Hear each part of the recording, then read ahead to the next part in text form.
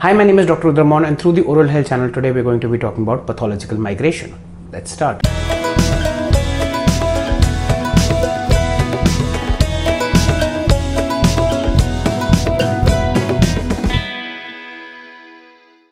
So today I'm going to be talking about a very important topic that is actually something that is not discussed amongst patients by doctors itself, because of the fact that most of the people find the treatment of pathological migration very difficult.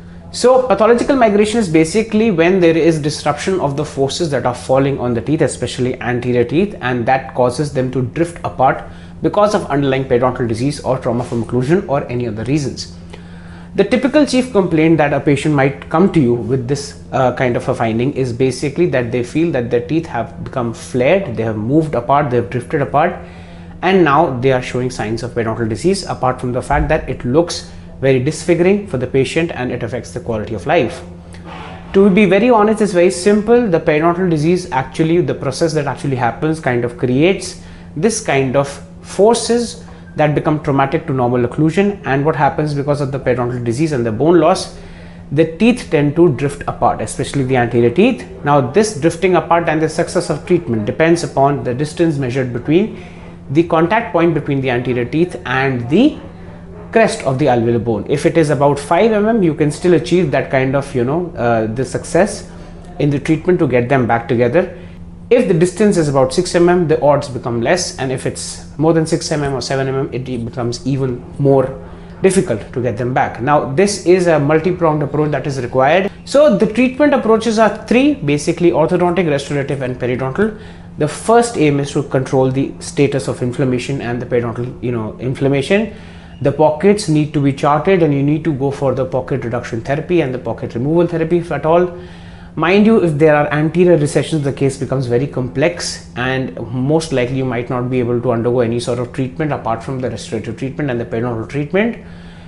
The typical cases that are very amenable to these treatments is very simple. You don't have much of recessions, but you have more of the pocket depths that are persisting, and then you go for the periodontal intervention, followed by the orthodontic treatment, where you can, after a couple of 2-3 months, where you have actually examined how immaculate the oral hygiene of the patient is. This is a very, very important statutory warning for all the people and the listeners there. If you are not keeping adequate oral hygiene, despite the fact that we have put in our best efforts, the treatment is most likely to fail.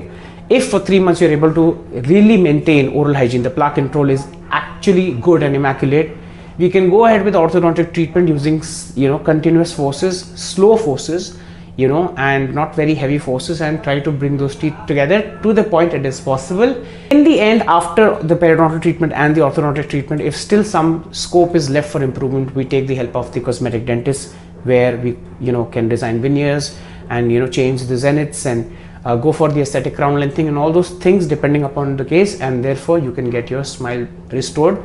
The gross time is about 20 months, 24 months. That's a big amount of time. That's a lot of time. But then again, if you want to get the things done, it's better you be patient about it. And I understand that it is a little bit of something of a harrowing experience in itself, because you might if you have recessions, the case becomes complex, and the success of the treatment also becomes a little difficult to achieve.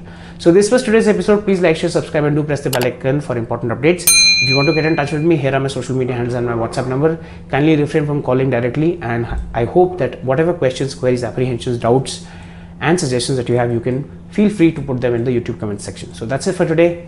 Thank you.